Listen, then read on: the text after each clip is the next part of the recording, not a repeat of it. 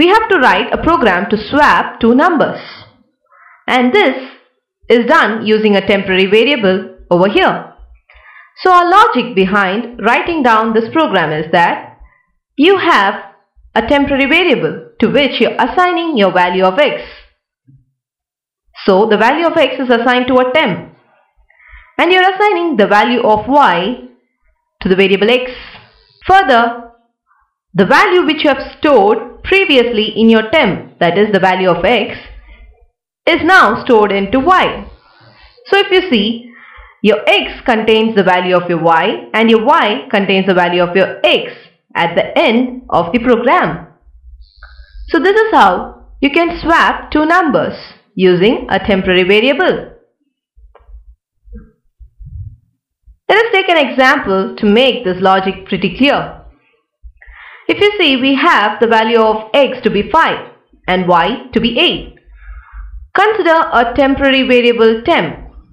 So you have the value of x to be 5 and you are assigning that to temp. And you have the value of y to be 8. Assign it to 8.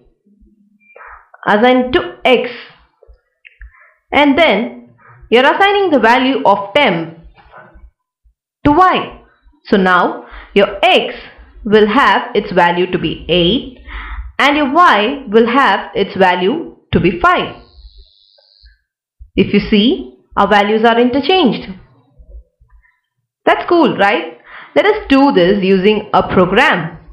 Initially, we are including our standard libraries followed by a main function for which we'll be having the main statements which we have to execute.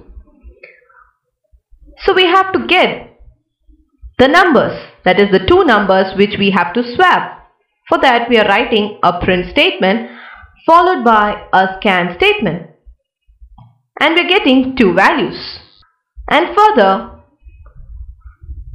we are printing the numbers before swapping so that we have a clear output of what the numbers are before swapping.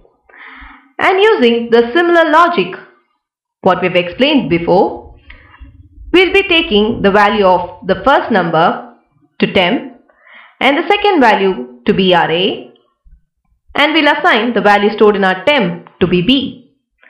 So if you see, now our a will have the value of b and our b will have the value of a. As simple as that. Then we can simply display our value of a and b.